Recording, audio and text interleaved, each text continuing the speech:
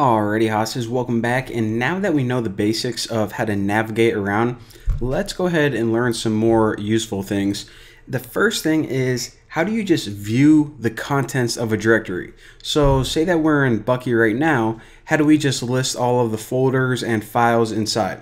Well, all we have to do is navigate to whatever directory that we want to and write dir. So hit enter and look at this. This is going to give you all of the files and all of the directories inside.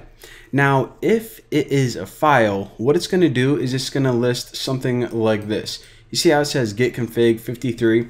53 is the size of the file, and this dir, this means that it's a directory. So you see that this one doesn't have that.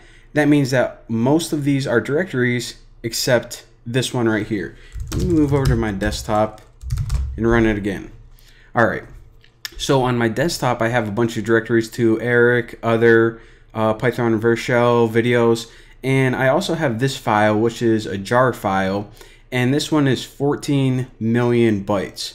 So again, at the bottom of it, after it's done listing everything, it gives you a real quick overview, one file and 7 directories inside your desktop. So let me move back, and here's another cool thing that you can do. So you know that I said that whenever you want to list the contents of a directory, what you do is you have to navigate to that directory and then write dir. Well, you don't have to navigate to it actually. So I guess that was a lie earlier when I told you that. You can actually list the contents of a directory that you are not currently in. So say that we wanted to list what's inside this slingshot folder right here. What I can do is write dir, and if I just run it right here, it's just going to list the current directory. However, I actually want to list the one inside desktop slingshot. So this isn't going to change my directory, but it's going to allow me to list what's inside that slingshot folder. Now take note of my path right here. I am still in the Bucky's directory right there. So again, you don't have to move into it, but you know, most of the time that's what people do, so I figured I'd show you guys that. Now another cool thing that you can do is this.